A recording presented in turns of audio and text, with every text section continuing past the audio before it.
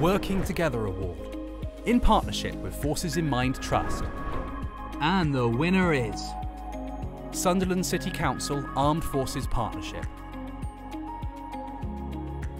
Quite overwhelming, actually. I'm absolutely delighted. I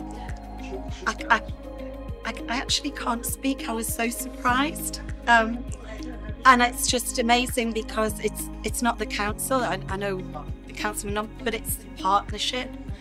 And we've got 12 partners who just do an amazing job. So absolutely delighted on their behalf.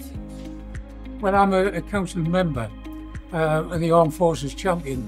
And with Jessica, we worked for many, many years, with the people of Sunderland. And the people of Sunderland are absolutely fabulous in support of veterans and serving people who are there still. All of the armed forces are well respected in Sunderland.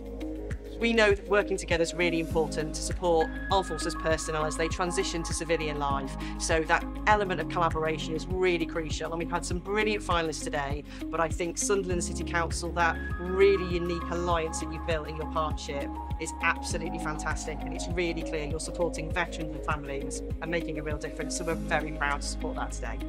The message back to Sunderland, that we'll continue to work hard on their behalf and do what we can to make their lives better for those who served and their families, and we'll keep on working together in partnership.